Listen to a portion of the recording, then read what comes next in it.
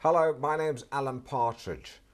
Let me start by shocking you. I actually like Ireland and I like Irish people.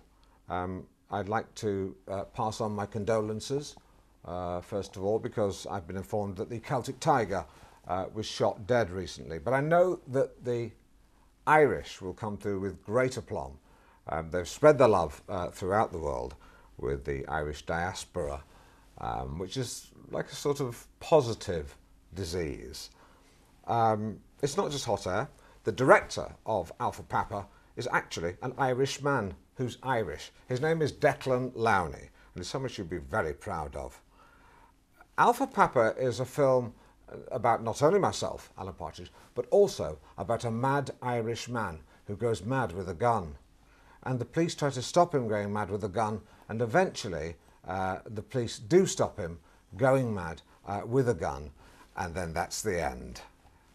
Enjoy the film.